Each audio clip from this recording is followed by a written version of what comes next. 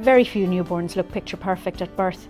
They can appear squashed, puffy-eyed, wrinkly, even bruised from the delivery. Most, if not all of these, are temporary. Because the infant's head is usually the first part through the birth canal, it can be affected by the delivery process. The head may be pointed from the skull bones, the fontanelles, overlapping during the journey out. If your baby was delivered by forceps or using a suction cap, there may be little marks on the head, but these will fade within the first few days. Your baby may come out with a head of hair or completely bald. Any hair is likely to be replaced, probably with a different colour and texture.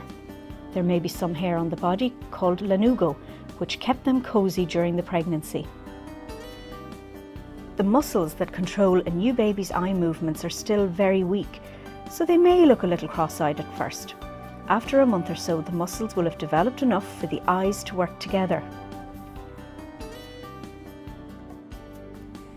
Immediately after delivery, the umbilical cord is cut and a plastic clamp is placed on it. Over the next few days, the cord will darken, shrivel up and then drop off.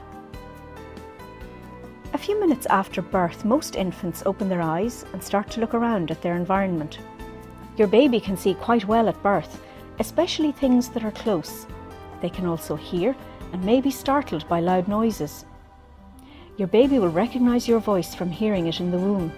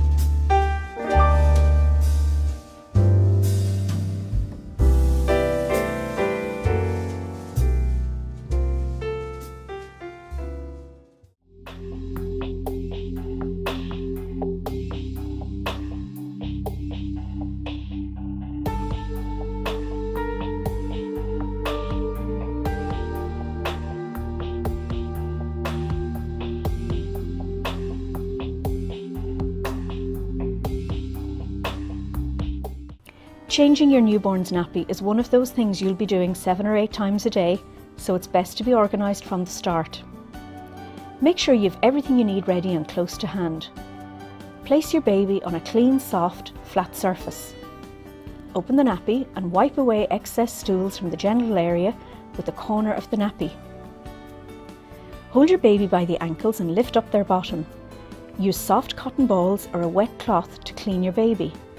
Clean around the umbilical cord area. For a girl, be sure to wipe from front to back. This will help minimise the spread of an infection. Swap a clean nappy for the dirty one. Use the tabs to see which way goes up. Avoid covering the umbilical cord as this can cause irritation. For a boy, keep his penis pointed down.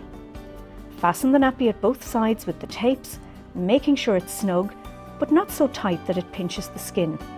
Retape the soiled nappy around the contents, put it in a plastic bag and discard it in the bin. Dress your baby and wash your hands thoroughly. Babies wet their nappies several times a day. The number of wet nappies is a helpful sign of how much fluid the baby is taking in. Generally, a baby should have 5 to 6 wet nappies each day. This is a good indication that they're getting enough milk.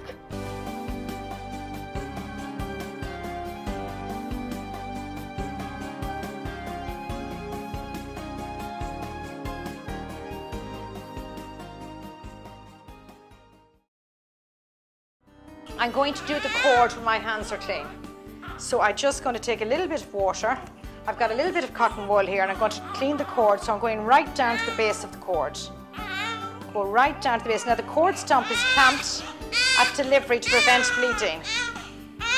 That cord stump is going to get darker over the first couple of days. It's going to fall off in about 5 or 6 days. And when the cord stump falls off, the cord clamp falls off with it. You're left with an oozy area that stays oozy for nearly 12 days. And you clean it for nearly 12 days. And in 12 days, they look like you and I, and you forget about them. If it ever gets inflamed, foul smelling, bleeding, always take your baby to a doctor or a clinic.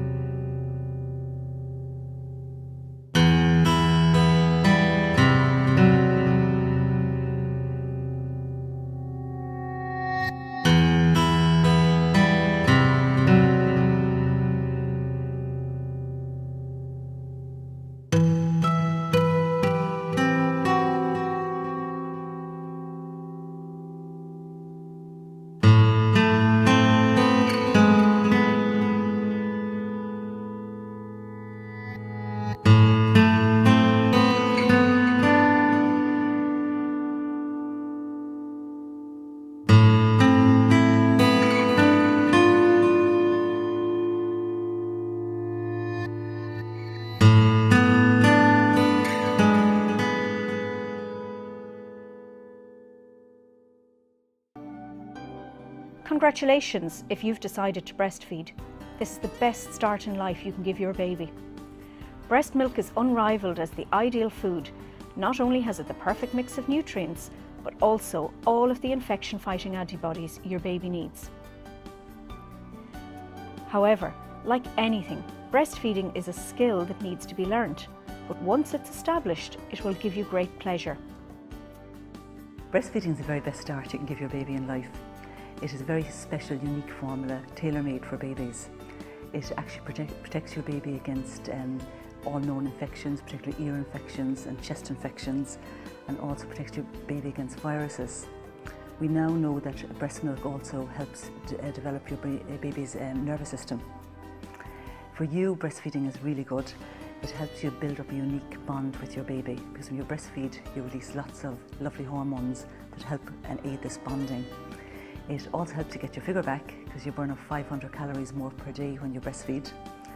And it has a great protection against ovarian cancer, breast cancer and osteoporosis. While you're still pregnant and in the early days after the birth, your breasts begin to produce a substance called colostrum. This is extremely easy for your baby to digest, making it the perfect first food. The first hours after delivery is the ideal time to get started on your breastfeeding. If you feed your baby whenever they're hungry, you'll produce plenty of milk to meet their needs. Your breasts produce milk in response to the baby's feeding. So the more you feed, the more milk you'll produce. Supply meets demand. Every time your baby feeds, your milk supply is being built up.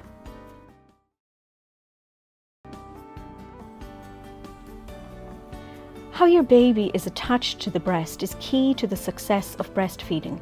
This is called latching on.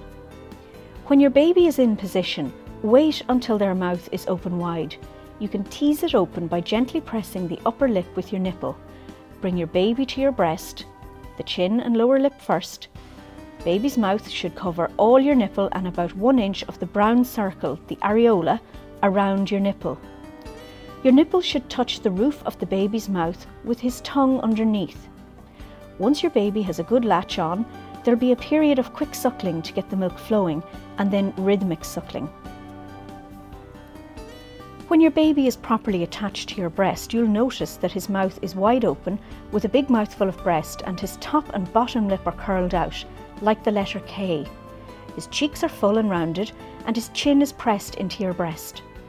The suckling pattern changes from short sucks at the beginning to long, deep sucks with pauses. There are many different ways to position and attach your baby, but there's some key principles. So I'm going to talk you through a number of different holds. The first thing I would say to mums is get yourself comfortable. Finding a position that suits you and your baby is important for successful breastfeeding. Make sure you're comfortable and well supported. Use pillows or cushions if necessary. And whether you're sitting up or lying down, keep a drink close by and most of all, relax. There's some new research out on a new position for breastfeeding called biological nurturing, and this actually works very well in attaching a baby on a breast. In this position, the mother is not sitting up bolt right upright or lying down. She's semi-inclined and she's lying the baby on top of her body. And in this position, the baby actually self-attaches. This hold now, if you put the baby in what's called the crook of your arm, lying along your forearm, and position the baby with its tummy to mummy's tummy. We call it tummy to tummy. With the baby in a straight line, and if you tuck the baby's bum under your other breast, it makes for very good alignment. Then we encourage mothers in the early days of breastfeeding to support their breast with feeding. You can do this by going in onto the breast with a C hold. Now, mothers often instinctively go in with a V hold, but that actually makes your nipple very sore. So if you support the breast in a C hold with the under finger well away from the areola, that will actually make a very good shape of the breast for your baby. It's tummy to tummy, it's nose opposite nipple, and it's a C hold on the breast, and when the baby opens its mouth, you bring the baby swiftly onto the breast. So we say bring the baby to the breast and not the breast to the baby. This will actually make for very good attachment. Another variation of this hold is actually something called the cross cradle hold, and a lot of new mums like to initiate this with breastfeeding because they feel they have a lot of control in the actual initiation of the latch. In this, it's similar to the first hold, except you're doing the C hold with your other hand and you're holding the baby's back and neck with the baby in straight alignment again. So it's very important that you hold the baby's back and neck, and again you're supporting the breast in a C shape, and you're bringing the baby to the breast, waiting for the baby to make a large open mouth, and when it makes a large open mouth you're swiftly bringing it onto the breast, and then you can put your arm around the baby like this and relax into a nice comfortable breastfeed. There's another hold you can use for breastfeeding called the rugby hold or the football hold.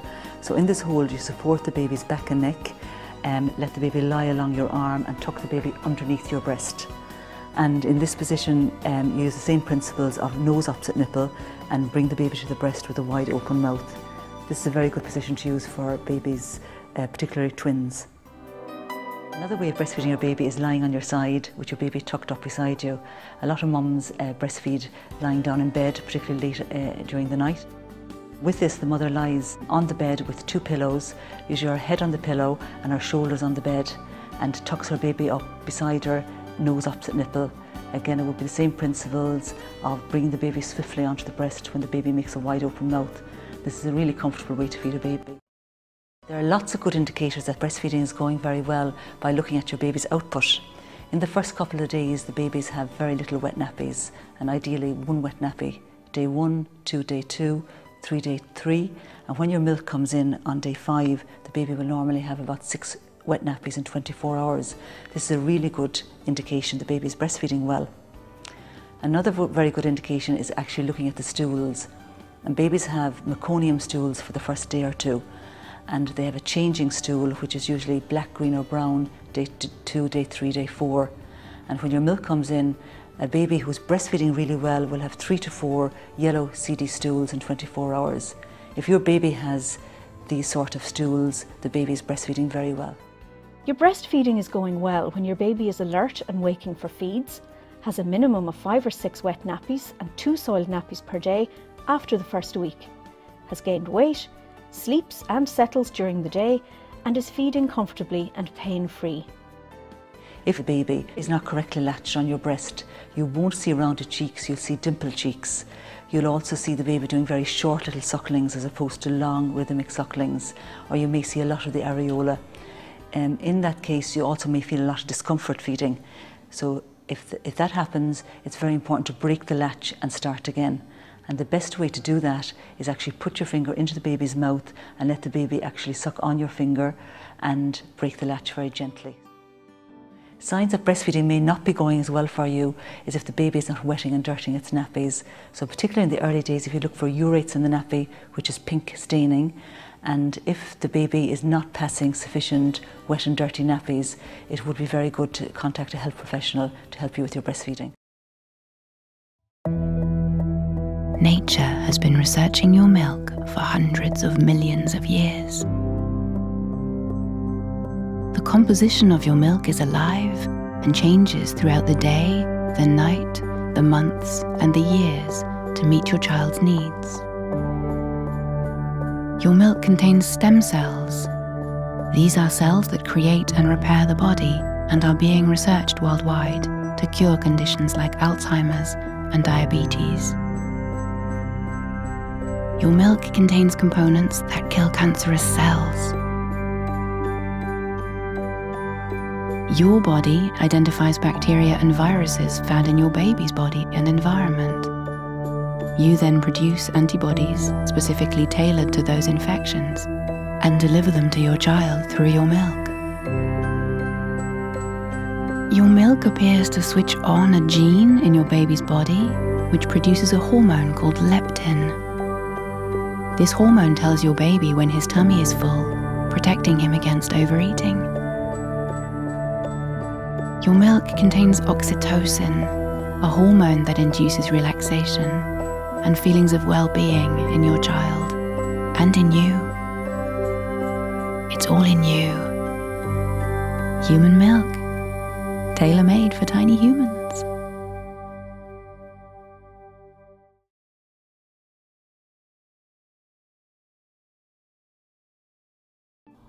Infant formula can provide the correct nutrients for your baby, but cannot provide the protection against illness. As it can take some time before a newborn's immune system develops, all equipment must be washed well and sterilised before feeding. It's very important to keep all equipment used for baby feeding thoroughly clean. It doesn't matter whether it's breast or bottle feeding, we're talking bottles, teats, breast pumps. They need to be washed thoroughly and then sterilised. This is to prevent babies getting infections.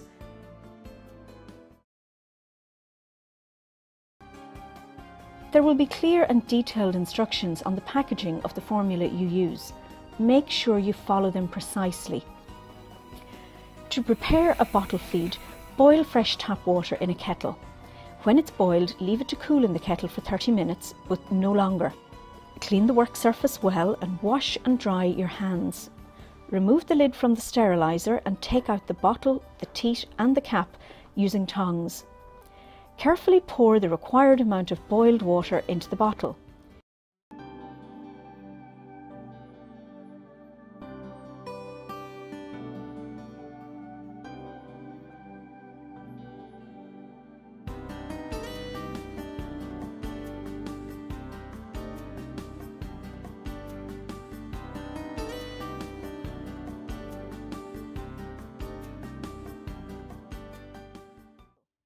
Use clean scoop provided.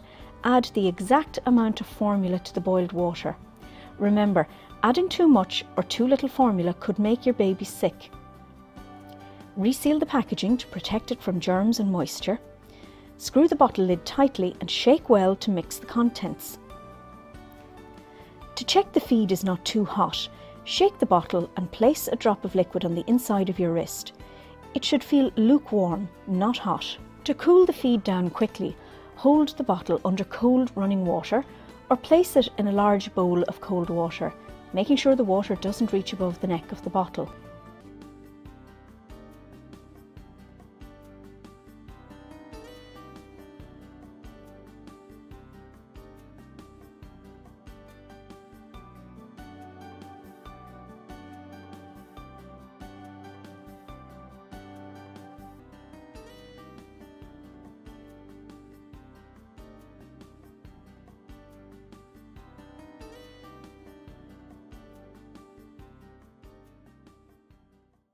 Your newborn will probably take between 2 and 4 ounces per feed during the first few weeks and will probably be hungry every 2 to 4 hours. This is only a guideline, and it's recommended to feed your baby whenever and as often as they look for food. Do not try and make your baby finish a bottle if they don't want to, and never reuse leftover milk once your baby finishes feeding.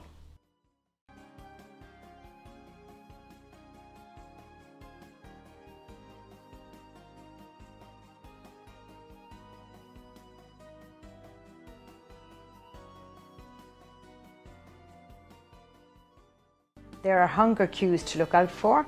Babies will stick out their tongue, they may pout their lips, they may put their hand in their mouths, they may eventually start crying, but don't let your baby cry too much before a feed because they can take in quite a lot of air, which can cause discomfort for them later on.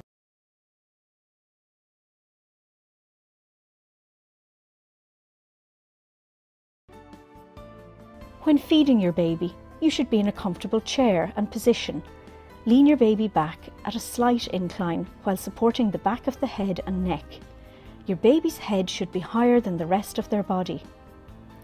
When you're feeding, hold the bottle with the end tilted up enough so the milk completely fills the nipple. This stops your baby swallowing air. As the bottle empties, you may find you need to hold it almost upright.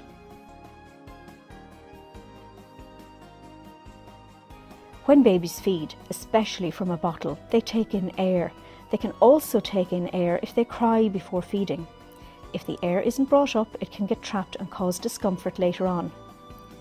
There are some common positions for winding, but use whatever suits you and your baby best.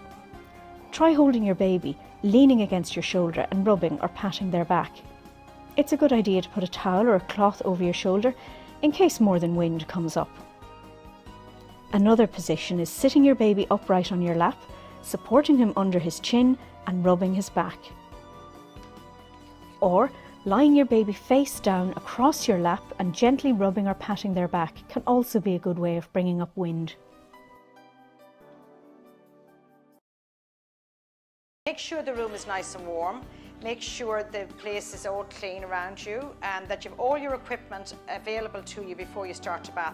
From once you start bathing your baby, from once you start changing your baby, you cannot go to another area of the room to get anything else because babies can roll off at any age, fracture an arm, leg, skull, so it's very important to stay with your baby when you're on a surface like this. You put your cold water in first, you add your hot, you just check it with your elbow. If it's comfortable for your elbow, it's fine for the baby. It's about 36 degrees centigrade, the water temperature. Again, I have all my equipment here. I have the towel, so I have everything ready to go. Babies sometimes will cry quite a bit when they go into the bath initially because they're been in clear line in there very cozy for 9 months. And now they're out and we're changing them and they're also getting used to the new world. So be very, very gentle, take it easy. You put your hand underneath the baby's head like that. You just took the baby under your elbow resting on your hip. Sometimes babies get sticky eyes where their ducts don't function that well initially. So that's why we like to clean them, keep them nice and clean.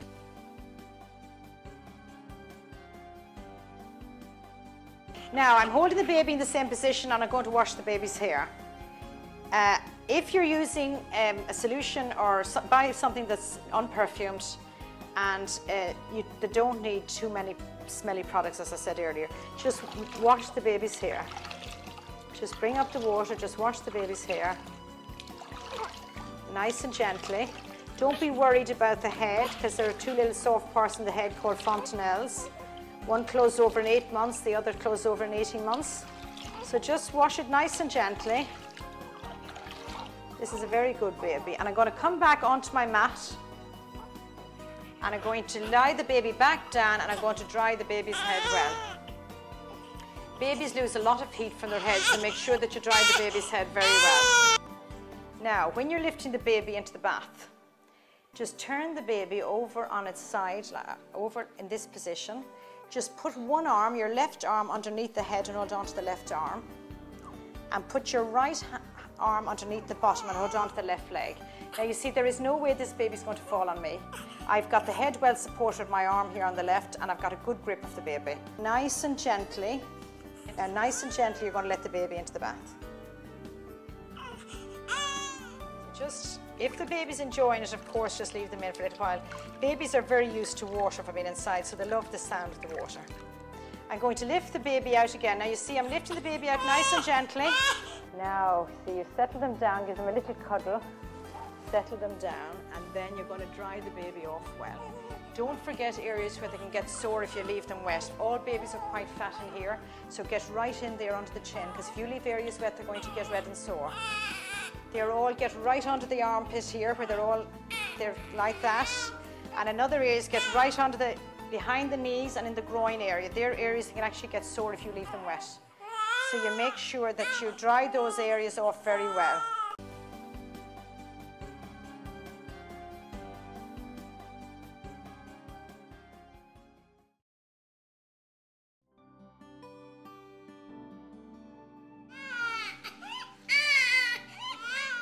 The first cries of a baby are music to the new parents' ears, and in their early days, crying will be your baby's way of telling you what they need. It will take a little while for you to get used to your baby's cries, but soon you'll learn how to understand them so you can provide comfort. It's perfectly normal for the newborn baby to cry. From when the baby is born initially, the baby takes that one life-starting breath, that lovely luscious cry comes out when the baby exhales. And babies cry for any number of reasons. Initially, it's not because there's anything wrong, it's just how a baby communicates. The reason why your baby can cry is if your baby is hungry, although generally that's a late feeding cue. If your baby has a soiled nappy, if your baby is windy. If your baby gets upwind, they'll probably be hungry again because the wind has taken up the space of food. Once they've burped, they might want more food. If your baby has been overhandled, which is very common in the first couple of days with all relations visiting and handling the baby, your baby can be very, very unsettled and crying a lot, especially at night. Ways to comfort the baby then: pick the baby up. Can't really spoil a newborn baby. You could check their nappy first of all, make sure they're dry, they're not dirty, the nappy's not too tight, clothes are not restricting. Pot the baby onto the chest, making sure the baby's face is free so the baby can breathe. You can rub the back or pat the back to help baby get upwind if wind is the problem. Making sure that the baby's legs are nice and straight, the bottom is to the chest so that the tummy is good and straight there like that. Putting the baby in your arms and gently rocking the baby.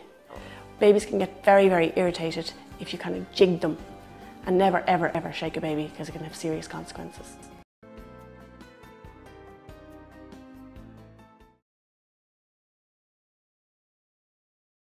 When you take your baby home initially, babies don't know the difference between day and night, so they really will sleep and eat and sleep and eat. Newborn babies can sleep for almost 16 to 18 hours a day, so it takes a little while for them to get into their routine. Their tummy's small, so they need to feed frequently.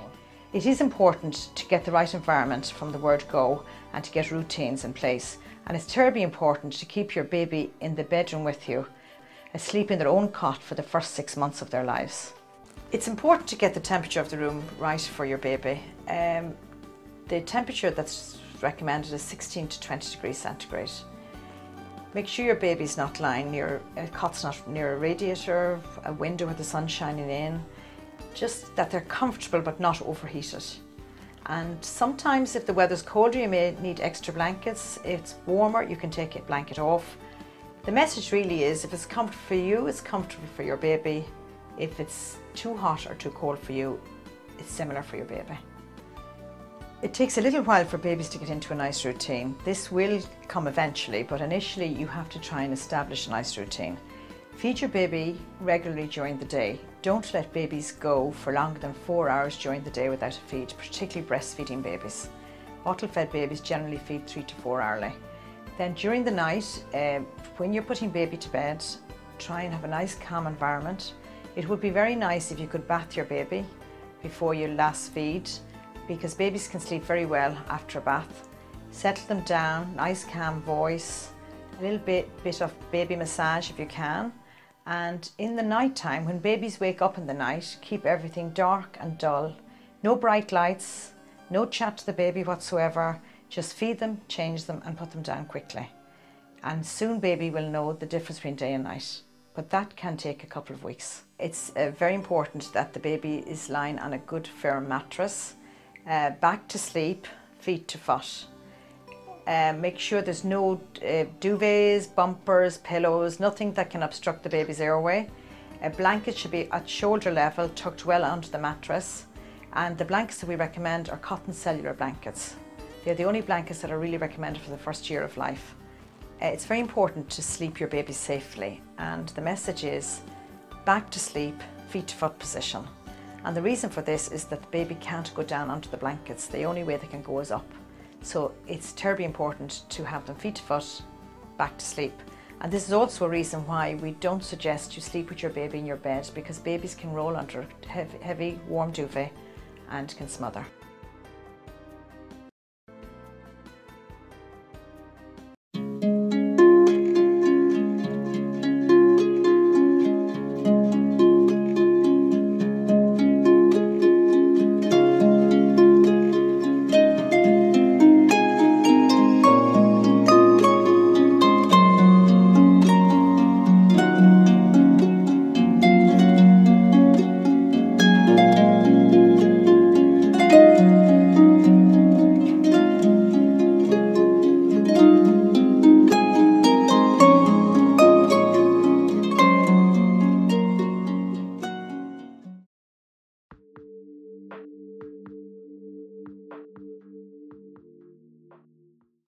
Having a baby comes with an overwhelming sense of responsibility. As a new parent, your child is completely dependent on you to keep them safe. The most important safety device is always going to be your supervision, so always be on the lookout for new dangers. Always put your baby on their back to sleep, even for naps, with their feet at the foot of the cot to prevent them from slipping down beneath the covers. Have blankets coming up no further than their shoulders. Keep the cot empty from anything that could cause suffocation. No pillows, duvets or stuffed toys, and remove all plastic covering. Never place a cot beside a window or a radiator, as this can result in the baby overheating. 18 degrees Celsius is the ideal room temperature. Don't allow your baby to overheat. Don't allow anyone to smoke near your baby, and make sure anyone caring for your baby knows the correct sleeping position. A common cause of accidents for new babies is falling off changing units or other high places. To avoid this, choose a changing unit that's sturdy, always keep one hand on the baby when changing, and keep everything you need within arm's reach, and never leave a baby alone on a changing table. When preparing your baby's bath, pour the cold water in first and then add hot water. Always check the water temperature before putting your baby in, have everything ready and close to hand before you begin, and never leave a baby unattended in water. Install smoke alarms throughout the house and check the batteries regularly. Eliminate fire hazards. Don't smoke, put out all candles, and cover fires with a fire guard. Check appliances for loose wires or frayed flexes. Never leave the room with a chip or a frying pan on. Keep fire extinguishers in the kitchen and anywhere there is an open fire, and close all doors at night.